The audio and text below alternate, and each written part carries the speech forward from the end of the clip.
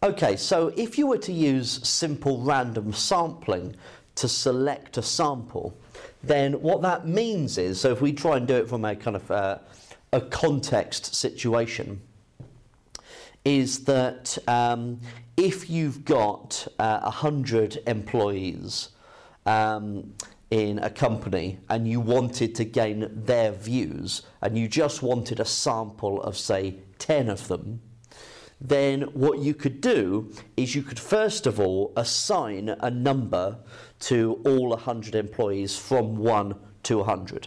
That would be the first step.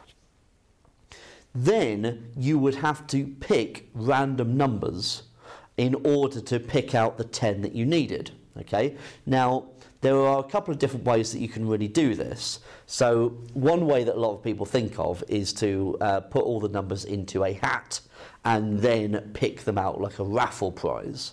I mean, that's not a particularly kind of good way necessarily of doing it. A better way is to generate random numbers from 1 to 100, which you can do on a calculator using the random number function on there. So then you could randomly pick numbers from 1 to 100, and you could select out the 10, and you need to also consider, well, if there were any repeats, then you would just pick again until you've picked the 10 that you needed. And that's how you can do a random sample like that. Now, this is very good in the sense that you know that you're going to get a random sample of people from it.